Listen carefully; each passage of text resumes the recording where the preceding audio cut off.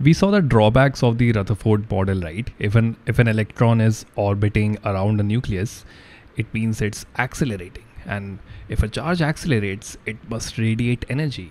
That means it must fall into the nucleus, making the nucleus highly unstable. So the atom should not even exist. Now that was a drawback of the Rutherford model. It could not explain that. And Niels Bohr, a scientist by the name of Niels Bohr, he came up with a new model of an atom, which was in response to the Rutherford model. And his model had two main points. It said only certain special orbits known as discrete orbits of electrons are allowed inside the atom. Now these special orbits, these are really called energy levels. And the second point said while revolving in discrete orbits, or let's say these energy levels, the electrons do not radiate energy. So now according to the Bohr's model of an atom, let's see how an atom would look like. So here we have the nucleus and you have these energy levels or discrete orbits of electrons around the nucleus. Each orbit has a specific energy.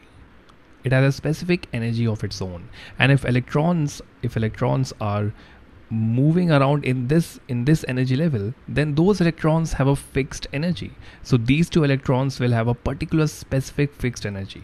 Similarly, these electrons that are revolving in this energy level will have a fixed energy. Electrons cannot exist in between energy levels or special orbits, and these energy levels, they have a name of their own. So the first one is called the K shell, the one closest to the nucleus. The one next to it is called the L shell, then you have the M shell and N shell, and so on. If there are more orbits, then it would go even further.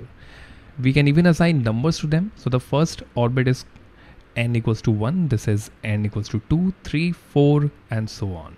Now there are some rules which electrons follow when they are filling these orbits, and we will learn about them in some other videos.